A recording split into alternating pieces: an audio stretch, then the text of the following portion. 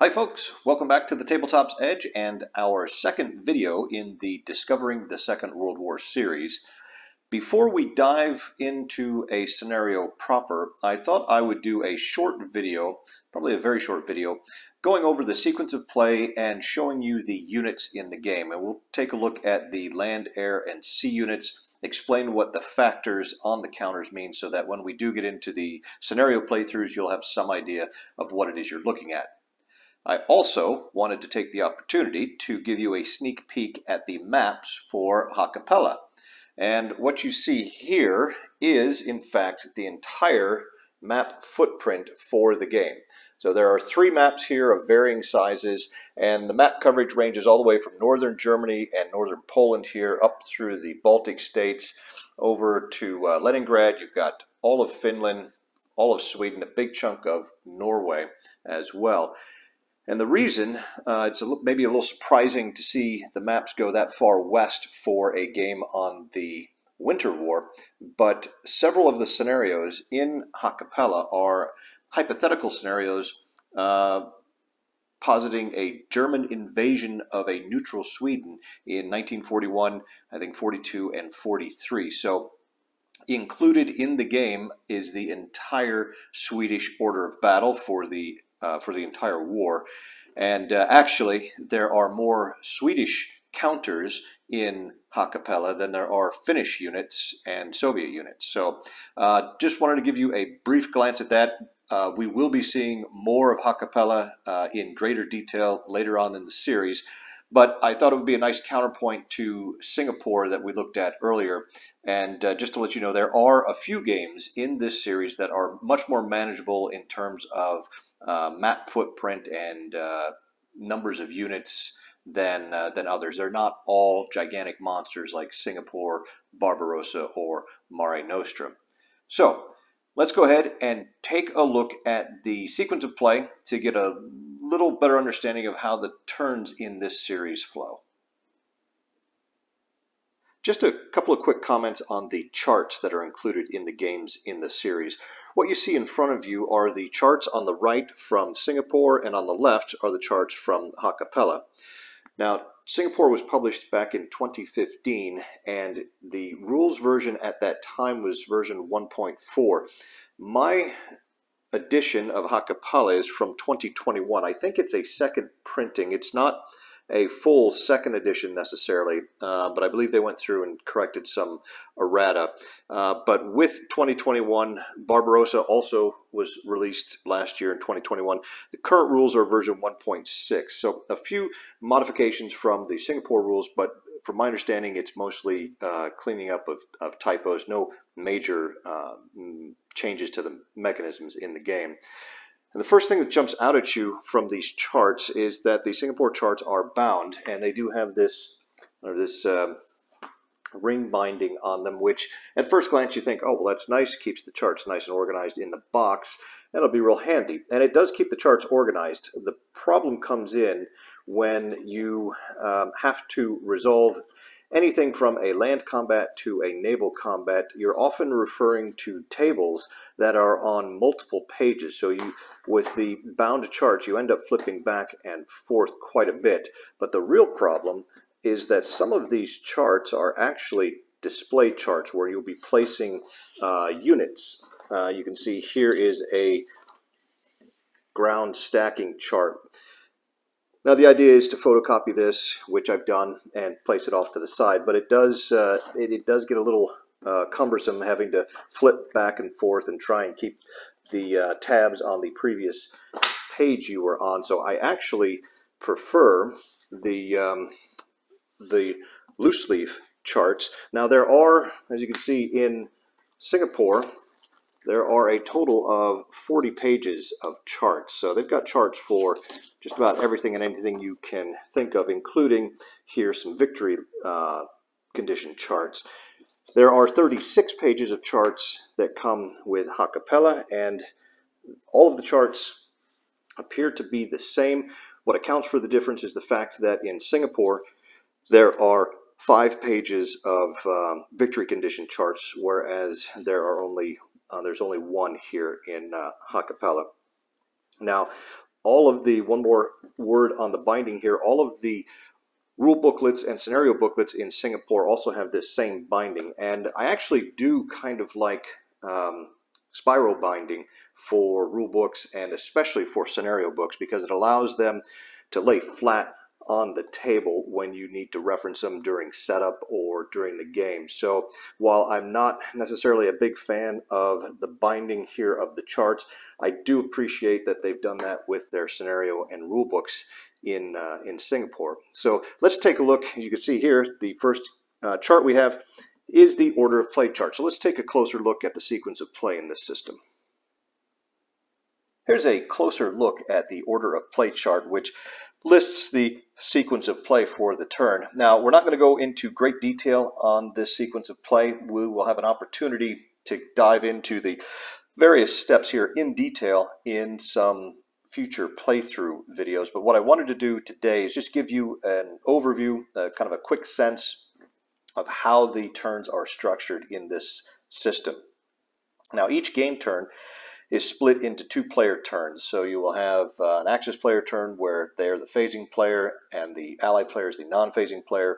Once that's complete, it'll switch over to the Allied player's player turn and he becomes the phasing player. Pretty standard stuff so far. Now, the game does use initiative. However, the Axis is always considered to automatically have initiative all the way up through the first turn of October 1941 in any of the games in the series. And it's only from the beginning of October 41 that you will check for initiative at the very beginning of the game turn to see who gets the first player turn. You also check for weather at that point. So once weather and initiative are out of the way, we're going to have an initial phase where we do some administrative work and then get into the movement phase. Now, the movement phase, first thing you're going to do is fly any airbase attack missions.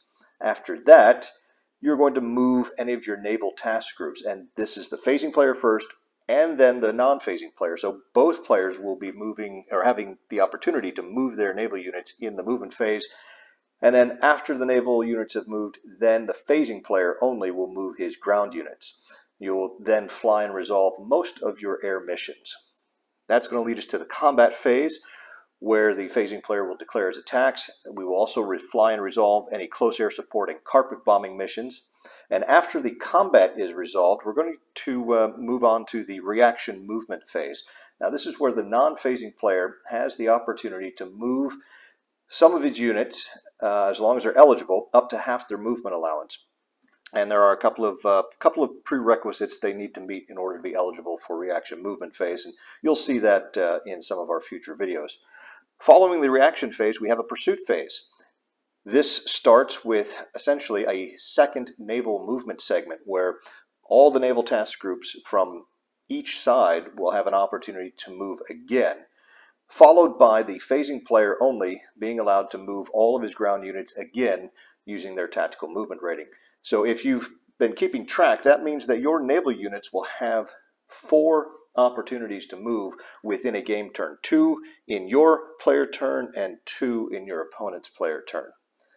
After the pursuit phase, we come to the air return phase. Basically, any air units that are still on missions are returned to a base. And then we get to the player turn end phase, which is another small administrative phase. And then it's going to swap over to the other player who will run through the same order of play that you just did. So there are a couple of interesting things, I think, in this sequence of play. First, you've got essentially 2 land movement phases for the phasing player. The reaction movement phase gives the non-phasing player the opportunity to plug some gaps that may have been made in his lines during the combat phase. And then naval forces being able to move up to 4 times in a single game turn is interesting as well. So that, in a nutshell, is the order of play. Now let's take a look at some of the units, and I think we'll start off looking at the land units. Before we look at the units themselves, I wanted to give you a glance at this National Color Identifiers play aid, which is included in every game in the series. And this is going to give you, hopefully, a little bit of an idea of the scope of the system and the detail that the system goes to. Even though this is in the Singapore game, you can see it shows the national colors for all of the nationalities involved in the entire system. So we got German units identified here, as well as other Axis minors, the Soviet Union, neutral countries.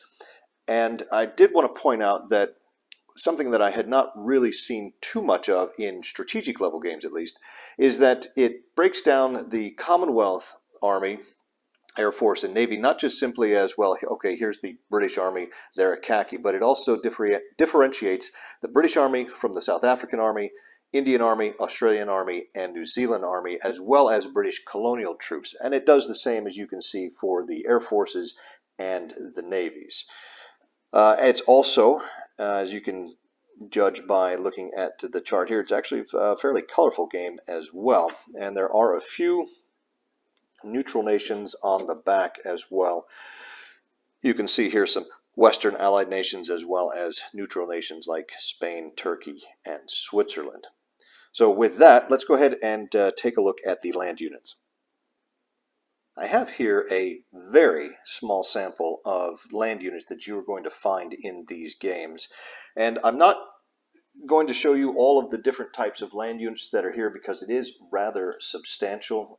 They've got everything from tank destroyers, assault guns, light armor, cavalry, naval infantry, fortress units, so on and so forth. What I'm mostly interested in doing right now is just getting you familiar with what the various factors on the counters mean so that you can hopefully follow along a little bit better with the playthroughs. We'll take up here in this top row, we have Japanese Army units with their light yellow national color and black printing. You can see we've got the unit type symbol here and the unit size. This happens to be a division, and the unit identifier, this is the 110th Infantry Division.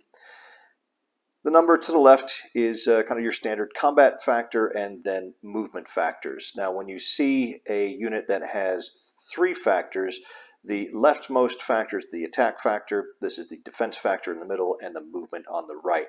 This particular symbol is the symbol they're using for light infantry, so this would be the 53rd Light Infantry Division.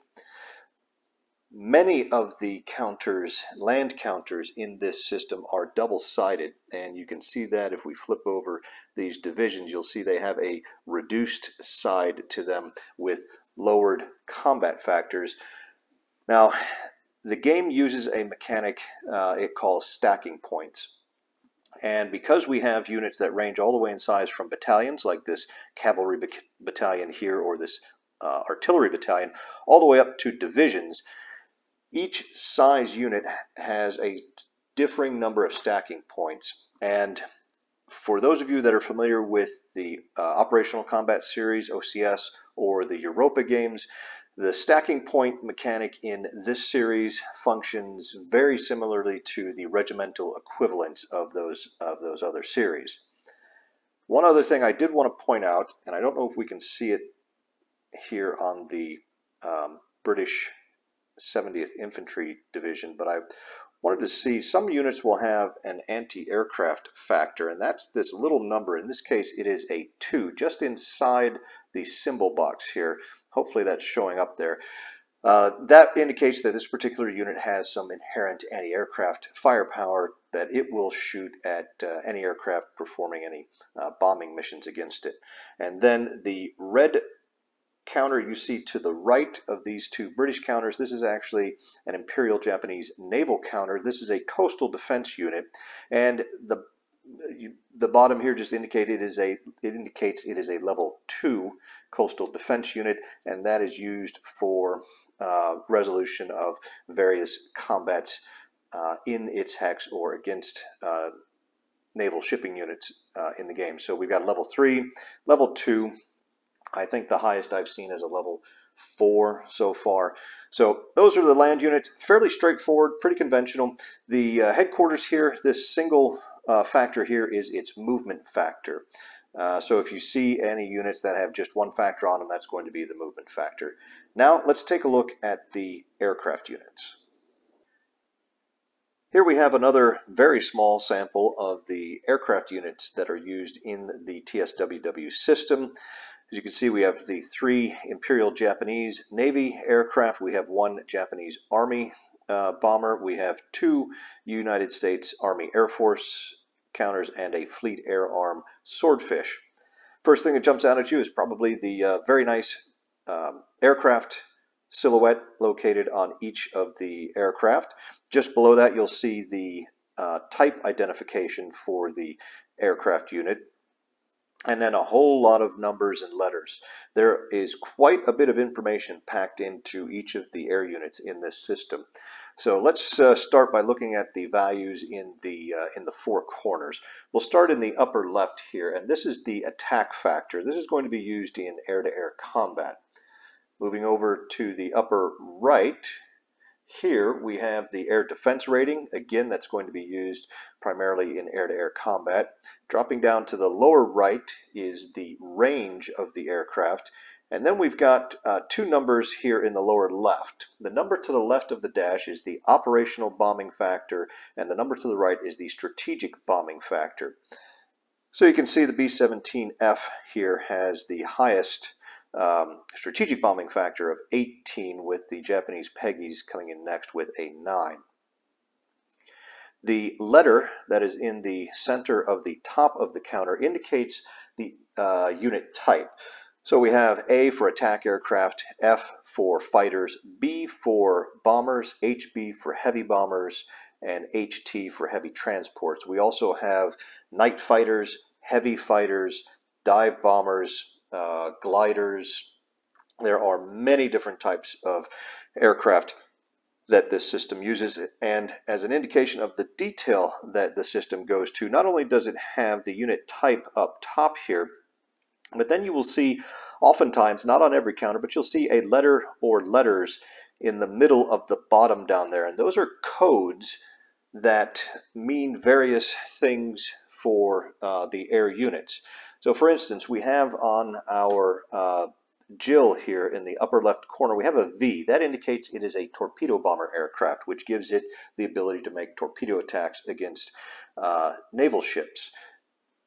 And to show you just how detailed we get here, we have another Jill to the right. These are basically the same aircraft type. You'll notice all of the main factors are the same, except we have a V versus an AV. That A indicates that it is an ASW aircraft, or it's capable of performing ASW missions. So for this particular air wing, they are either equipped and or trained in ASW warfare more so than this particular wing, and they have a little greater capability. Below that, you'll see the A6M20 with a CD. The C indicates that it is a carrier aircraft and can base on aircraft carriers, and the D indicates that it has drop tanks, which allows it to avoid some range penalties in air-to-air fighting. You can see the swordfish down here is a VC. So we would read that as it is a torpedo bomber that is carrier based. So that's a quick look at the air units. I guess one last thing, the air units are all double-sided. When they are a full-sized or a full-strength air unit, they represent about 40 aircraft and are referred to as a wing. If you flip it over, this would be a half-strength or a half-sized air unit, which is referred to as a squadron in the system rules. And you can see that there is a general reduction in all of the values, other than range, obviously, for the smaller squadron size or half-sized air units. So as air units take losses, they take step losses. If they suffer one step loss, they will be flipped from full strength to their reduced or squadron size. If they were to take a second step loss, they would then be eliminated. So now let's take a look at the naval units. Here we have some Royal Navy and Imperial Japanese Navy ships for us to look at. And again, I think the first thing that kind of jumps out at you is the ship silhouette that is on the counter. And I don't know if it's going to show up real well on the camera or not, but one of the really cool things is these are not generic ship silhouettes. These are specific to that ship type, not just type, but that actual ship class, I should say. So the Kaga looks just like the Kaga does. The Fuso has a different profile from that of the Duke of York, and indeed the Fuso has a different profile from the Yamato or many of the other Japanese battleships in there. And you can see that these ship counters do look close or similar to the air units. They have the same sort of factor layout. What the factors mean a little different, have a little different meanings than they do for the air units, as you would expect. So let's take a look at those. Starting in the upper left here, you have the naval gunnery rating, which is going to be used in surface combat and in naval gunfire support. Moving to the upper right corner, this is the protection rating, which is going to modify incoming surface fire. In the lower right-hand corner is the tactical speed. And then in the lower left-hand corner, again, we have two numbers, just like we did with the air units. The number to the left of the dash is the anti-aircraft rating, and the number to the right of the dash is the torpedo rating. Now, similarly to aircraft, the letters in the top middle of the counter indicate the ship type. So we have CV for carrier, BB for battleship, CA for heavy cruiser, DD destroyer. Those are all your fairly standard naval class abbreviations, and they do make distinctions. They've got CVE, escort carriers, CVLs, light carriers. They have CAVs, which are your sort of your heavy cruiser float plane tenders. In the bottom of the counters, we also have codes similar to the aircraft. And again, this is a testament to the detail of the system. You can see here, let's look first at the carrier. You see not letters, but a number 3. That is the capacity of the carrier. So what that 3 indicates is that the Kaga can carry 3 squadron-sized air units. So those would be the half-size air units at its maximum capacity. Looking at the battleship here, Fuso, we have an F and an R. The F indicates that it has a float plane, which gives it a certain capability, and R indicates that it has radar, which will give it a diral modifier in certain cases. You can see we also have the R code for both of the British ships, indicating they have radar. The M code here on the Hokaze Japanese destroyer indicates that it is a mine layer or has the capability to lay mines. You can see we also have a submarine flotilla. Many of the small torpedo boats and gunboats are also represented as flotillas, and you can tell that the unit is a flotilla because right after the unit type code, you will see F for flotilla. And then lastly, here at the bottom, we have an NSP, which is a naval shipping point. This represents the merchant shipping, and again, it has the same values or same factors that any of your surface combat ships do, and the capacity. In this case, the 3 indicates that this naval shipping point counter can carry up to 3 stacking points worth of units. That's pretty much it for the naval units, and really for all the units we're going to look at today. Next up, we will get into the first of the discovery scenarios, and I think that's going to focus on the naval combat system in TSWW. So looking forward to that. Hopefully you enjoyed today. It was a bit informative for you. Appreciate you watching. Take care, and we'll see you next time.